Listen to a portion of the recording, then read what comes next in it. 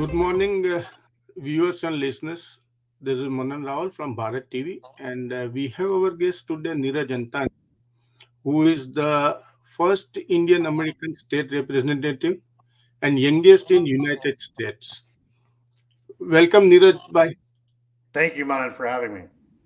Thank you, sir. Thanks for your time. Appreciate, sir. Being Thank a you. short notice, you just joined. Today, we would like to know something about the Bangladesh atrocities that has happened to Indian community there.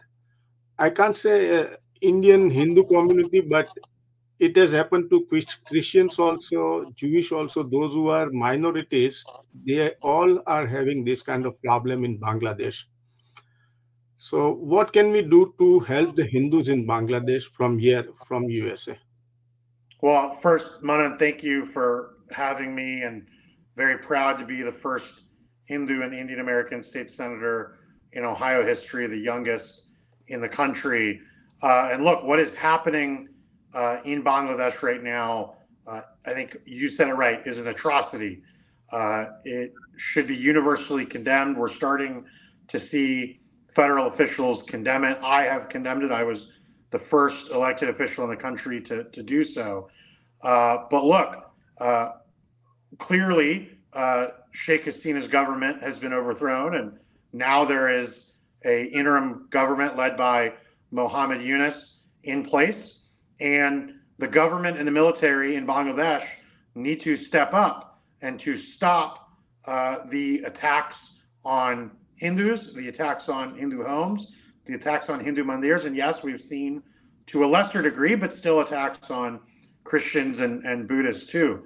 And it is incumbent upon the government, Mohammed Yunus's government and his military now, to stop these atrocities. It must be stopped.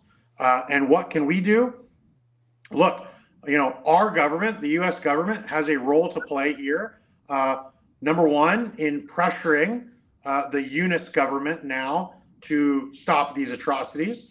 And then also in rallying the world and other global leaders to pressure Mohammed Yunus and his government to put a stop to his atrocities, be that at the UN or through other international forums.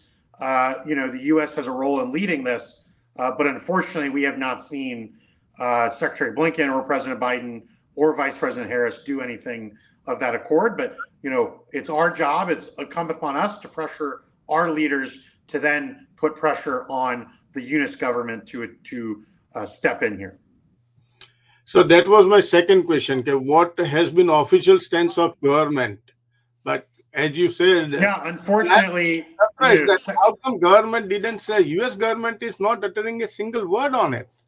Yeah, unfortunately, Secretary of State Antony Blinken, he put out a statement in regards to Mohammed Yunus and the interim government, but that statement did not include anything regarding the protection of the Hindu minority or Christian minority in Bangladesh. We have not seen President Biden or Vice President Harris speak on this topic.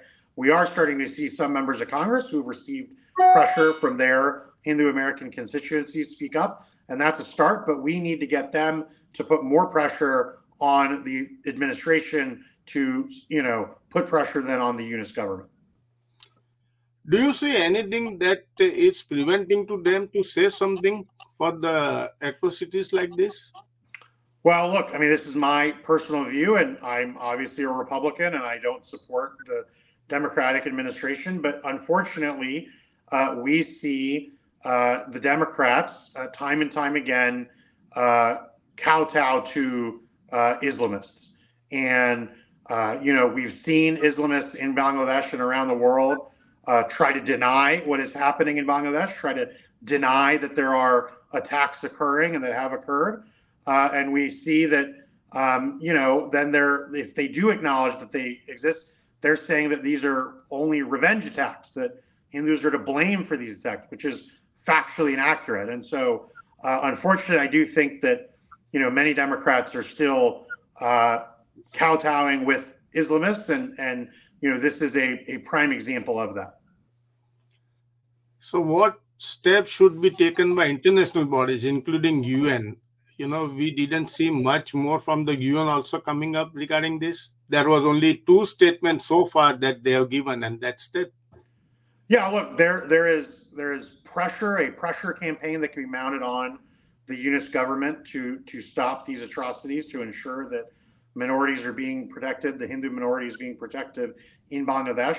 And then there are sort of substantive things, right? We can place sanctions on the government of Bangladesh and its leader, financial sanctions to tie up their finances worldwide. We can put economic sanctions and trade sanctions on Bangladesh. We can have government aid. Any aid that the U.S. or other countries give the Bangladesh can be conditional upon actions they are taking to stop atrocities. And so these things can happen, but it is our job to pressure our leaders to have them do that, or to at least put this pressure campaign on to the Yunus government.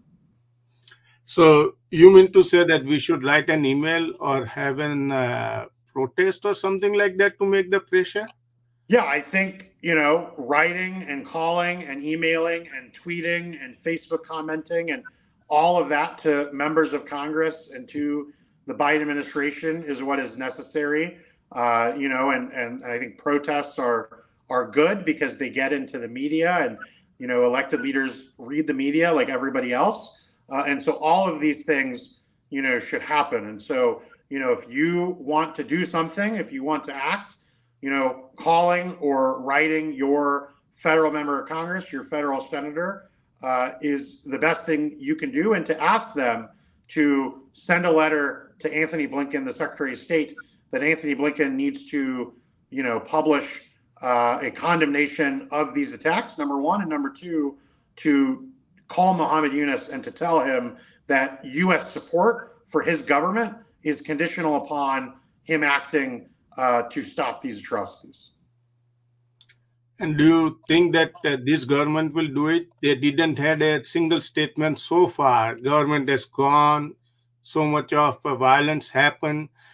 In fact, there is a violence from 2001 that is happening continuously every year. One of the incidents that was Bola, in 2001, that was the biggest one that happened.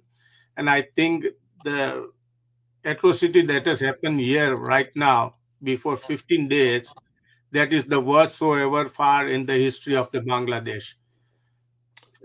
Unfortunately, I don't have high confidence. This kind of.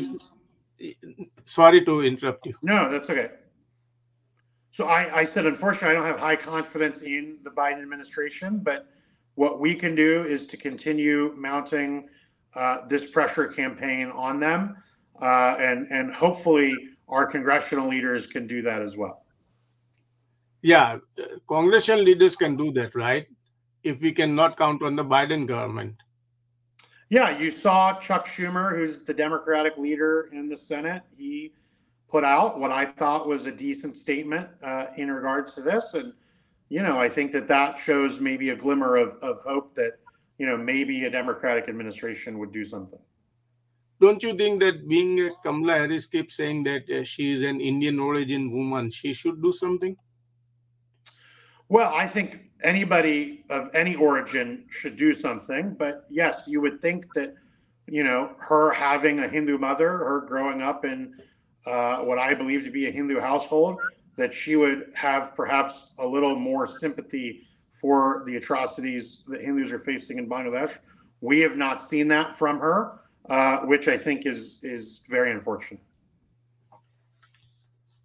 When election comes, everybody keep asking on the Hindu votes, but nobody comes and support us. That's a shame, right? I totally agree. The Hindu community in Bangladesh has faced significant atrocities. What role do you see in global Hindu community, especially Hindu diaspora in United States, playing addressing this crisis? You already said that tweeting, emailing, these are all the commons. Can we think out of the box? Yeah, I mean, obviously, Seva International is putting together fundraising for aid. And so, that is another thing that people can do, is the charitable route. But yeah, look, the best thing that, can be done is to pressure our federal members of Congress to then, pressure the Biden administration to then in turn, get the Yunus government to act in the interest of the Hindu minority in Bangladesh. Looking ahead, what do you believe needs to be done to prevent this kind of atrocities in the future?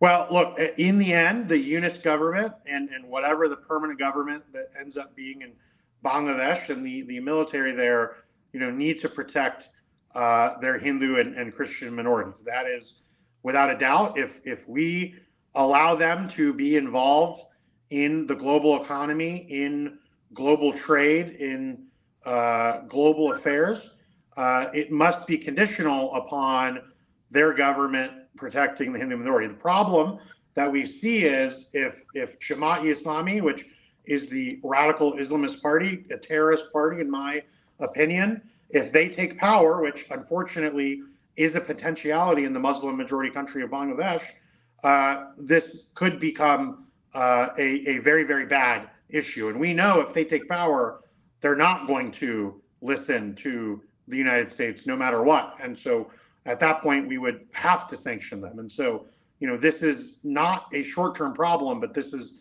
very much a long-term problem. Is there any ongoing diplomatic dialogues and pressure is building up for Bangladesh from US internally? Not that I know of. Not that I know of, unfortunately. Nothing, right? So basically, India should understand that US government is not supporting them on these kind of issues. Well, this isn't, understanding that the Indian government, through CAA can be helpful, but this is a Hindu issue, right? And so, I think it's the United States, sent aid to Gaza. I don't know why, but they sent aid to Gaza. Where are they? What is the Biden administration doing for Hindus in Bangladesh? That is a question that they are failing to answer. Yesterday only I tweeted that people, those who are keep saying about the Palestinians and Gaza and stuff like that, where are they for the Hindus today, right? None of any NGOs spoke about it. There are no statement, nothing.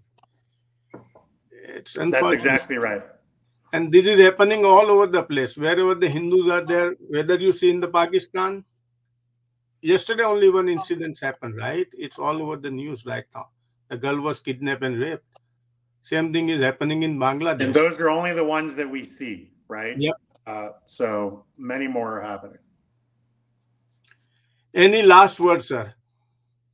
No, thank you, and happy to be of help. Thank you.